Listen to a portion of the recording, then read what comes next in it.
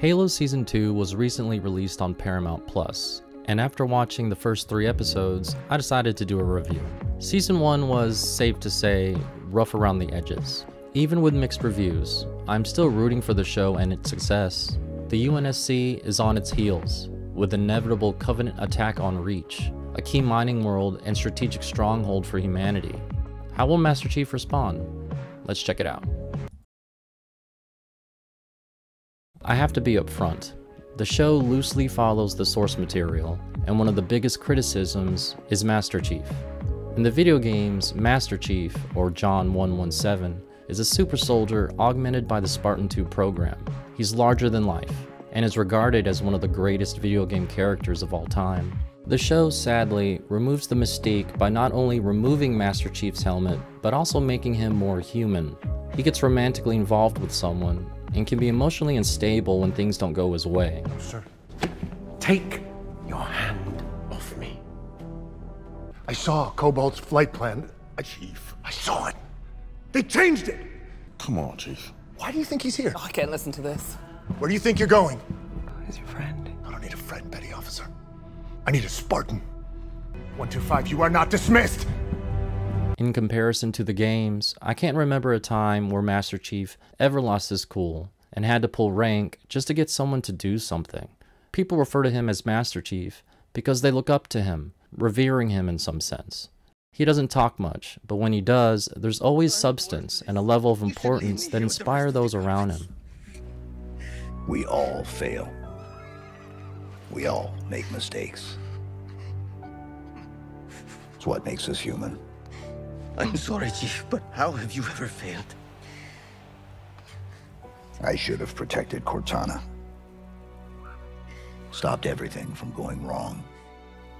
I failed her. I will not fail you. I like Pablo Schreiber as Master Chief.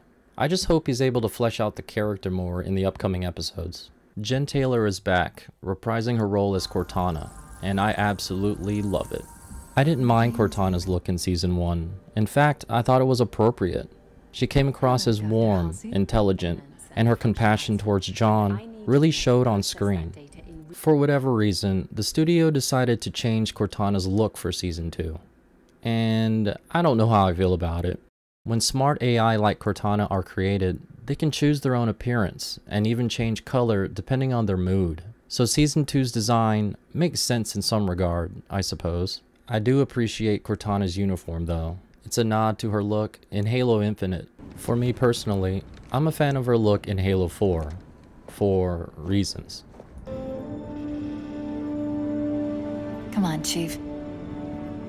Take a girl for a ride.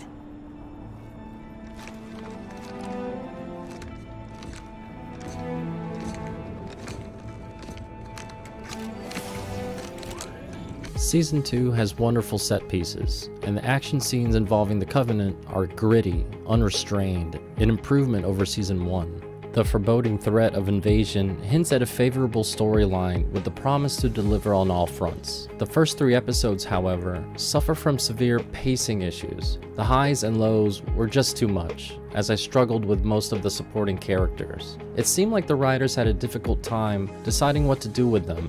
They're good enough actors in their own right, but more often than not, they're obstacles, roadblocks, hindering not only Master Chief, but the show's true potential.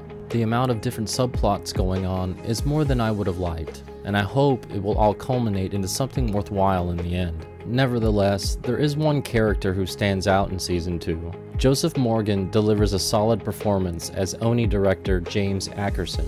Ackerson's ruthlessness and ambition serve as good conflict, driving a wedge between Master Chief and the rest of the UNSC.